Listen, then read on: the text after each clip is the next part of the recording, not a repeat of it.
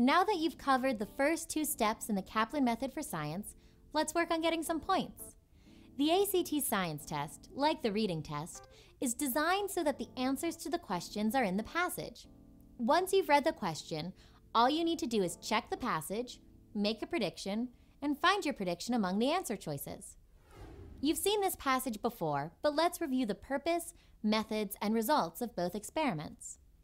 The purpose of experiments 1 and 2 is to examine the effect of light on bat behavior in groups and in isolation. The method of experiment 1 was to place 25 groups of 6 bats in simulated caves where a 3-minute beam of light was sent twice a night and repeated 21 times over 3 weeks at varying times. What are the results? None of the bats responded. Let's briefly review experiment 2. The method of experiment 2 was to separate 25 bats into 25 separate caves and expose them to the same light and the same intervals as experiment 1. What were the results? 18 bats were extremely responsive, and 7 bats even tried to escape the research environment. Now let's take a look at a question. According to the passage, the bats responded to a beam of light when... Before you look at the answer choices, look at the notes you've made about the passage.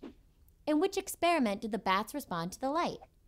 The starred results for each paragraph indicate that the bats responded to the light in experiment 2.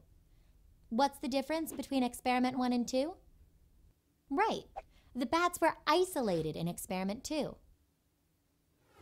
Now go through the choices, eliminating the wrong answers. Only choice C can be correct.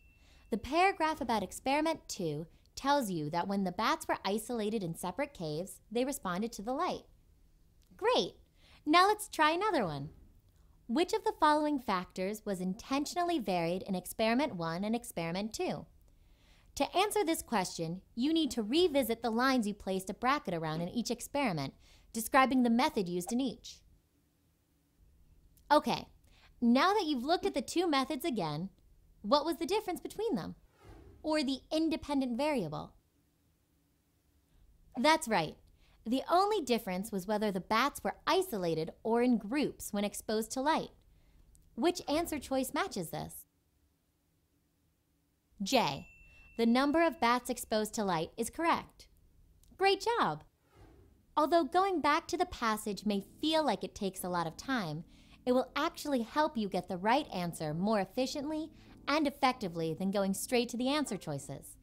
Remember, just like in critical reading, the answer is always in the passage. Now apply this in some guided practice.